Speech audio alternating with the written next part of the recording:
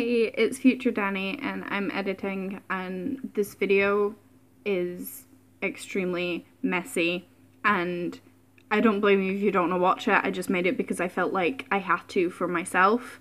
Also the lighting is terrible because I'm using my light because it's dark out because winter in Scotland. Yeah. But yeah, this is just a heads up that don't expect a whole lot of rambles like this is. Okay. Hello, I have my pajamas on and my tea and I'm in my reading chair, and I just tried filming this video 2 minutes ago and it went horrifically, so I'm hoping I can do this in no more than 2 takes. Right, this is going to be very disjointed because my thoughts are all over the place. I am all over the place.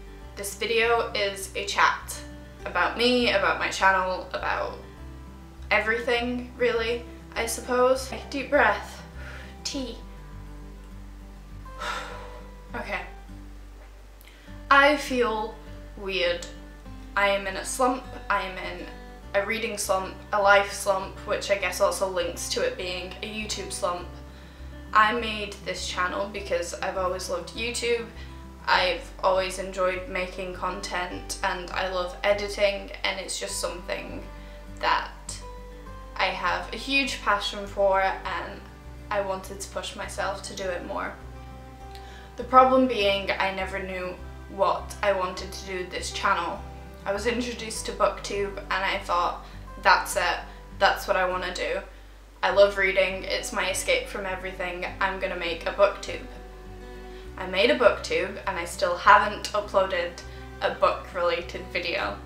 Part of that I feel is because I don't feel qualified enough. I don't think that's really the correct word in this case, but it's the best I've got right now because my brain is just mush. I feel like I watch all of these book related videos and everyone is so eloquent and knowledgeable and amazing, and I just feel like my opinion is just like, she doesn't really know what she's talking about, she's just talking about the book she liked or didn't like.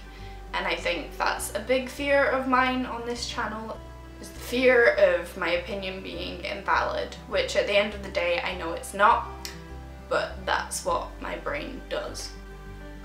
So this is me saying that if you are subscribed and you are here for solely book videos, you do not need to stay. I'm not certain what I'm doing with this channel. Obviously there will be book videos coming because that is what I love.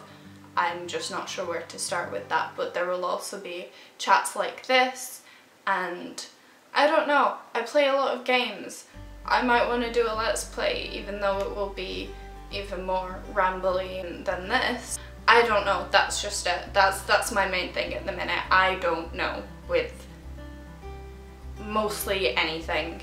2016 has been a crazy year, I think, for pretty much everyone. Politics, celebrity deaths, and personal things.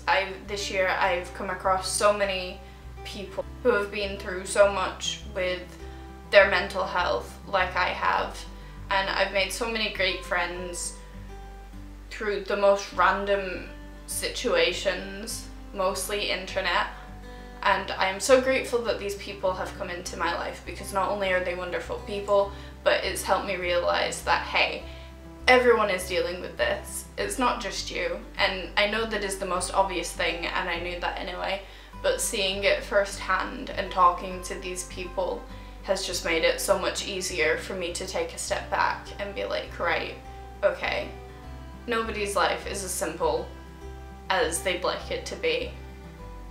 You've got this. They're doing it, you can do it. I am going to Brighton in December to spend Christmas with my best friend, Ruby, and her brother. None of us like Christmas, so I'm looking forward to that. So I want to hopefully maybe make like a mini travel vlog type thing. We're wanting to go to independent bookshops there because they are my weakness, and my favourite place in the world is an independent bookshop, so I want to film some of that hopefully. Book-wise, like I said, I'm in a reading slump. I finished Illuminae and I really loved it, and I started reading The Hobbit and I cannot get into it. And it's so frustrating because not only do I hate leaving a book unfinished, but I love the movies and I've wanted to read the book for a very long time, but I'm struggling. So I think I need to put that down for now and start something else and keep reading. Back to 2016, like I said, very disjointed, all over the place video. Yes, it has been an utterly shit year, but for me it's ending quite well for the most part. These friends that I've made have been in recent months, and I'm going seeing friends in December, and I'm pushing myself more and I'm doing more, and I'm doing more that I can be proud of, and I'm dealing with my mental health better, my anxiety and my depression. I've been having bad patches, but everybody does, so that's okay. I am okay. This year I learned about depersonalization and dissociation, which is basically me in a nutshell. I never knew what it was. I used to say to, you know, the close people around me, I would say, hey, I get dizzy, but it's like I'm not dizzy, it's like I'm in a dream, but it's entirely terrifying. And then on the wonderful internet, I saw an article or a post somebody had written about depersonalization, and I cried for a very long time, but it was a happy cry because it was, this is it, this is what you're dealing with, it's an explanation, you're not just insane. Basically, I'm terrible at definitions and explaining things, but it's where you are totally and utterly spaced out for most people, and you feel like you can't bring yourself back down to earth. For me, I mean, it's happening now because I'm thinking about it, but I'm fine because I'm in my flat and I know I'm safe and, you know, I'm comfortable. But it happens a lot when I go out. If I'm in Glasgow with friends, open spaces kind of is a big trigger of it for me. And if I'm in the cinema, I've recently walked out of a movie and had a very brief anxiety attack because it just hits, you're focusing on the movie and then it hits you and it's like all these people and this massive open space and I feel like I'm not here. And it sounds like a small thing, but it is so scary, and myself and a few other people I know have to deal with it on a daily basis, and you just kind of have to put up with it. And I guess I'm dealing with it better now. Like I said, I'm pushing myself. I just say to myself, yes, you feel like you're going to die, but no, you are not going to. Nothing bad has ever actually happened from you depersonalizing. I've said before, I've always loved YouTube, but this year YouTube has gotten me through so much. I think it started mainly with Markiplier. I started watching him in 2015, but this year he has gotten me through a hell of a lot. And the Game Grumps as well, and it's thanks to the Game Grumps that I know a lot of the wonderful people that I know now that I was talking about earlier in this video.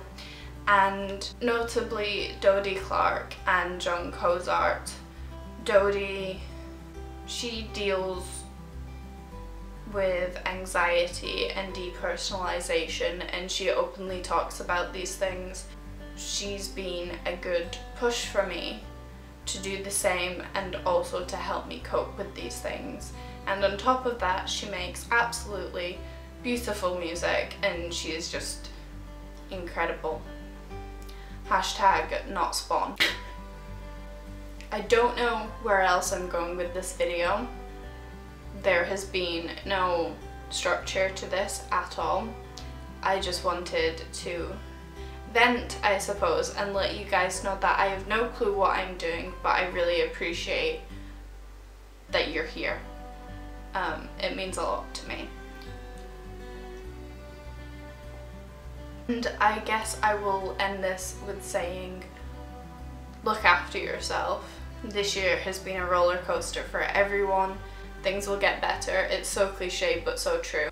I found a really good community on Facebook, really supportive, wonderful people, and I'm just so lucky and thankful that I found it when I did, because maybe I wouldn't be sitting here if it wasn't for that community. I think the internet, we all know it has so much power and it's scary and can be dangerous, but the amount of help it's given people, including me personally, is just overwhelming, and I'm so thankful for YouTube and for Facebook groups and Tumblr sometimes, even though that can be more stress than it's worth.